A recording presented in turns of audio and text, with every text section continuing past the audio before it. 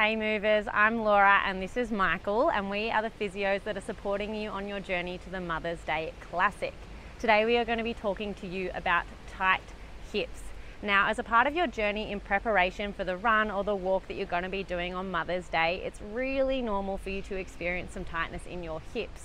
If you haven't already watched our video on foam rolling, go back and watch that. We've got a nice little series there that's going to help you sort of release the muscles around your hips and keep you moving.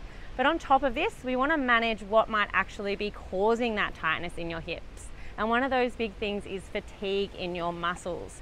Now, in order to manage that fatigue, we need to get you stronger.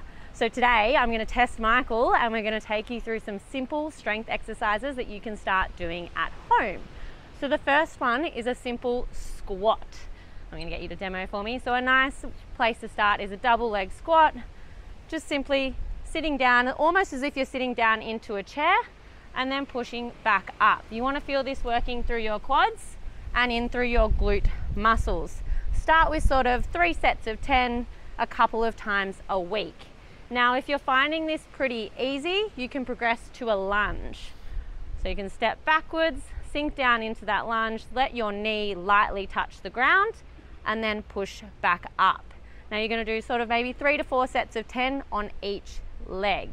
Again, if this is really easy, then you can move on to the single leg squat. So you're going on one leg, keeping the other leg just out in front of you, sinking down to where you can. This is going to be working through our glutes, through our quads, and through our hamstrings, and it's going to help keep us nice and strong for our running and our walking that we're doing in the lead up to the Mother's Day Classic.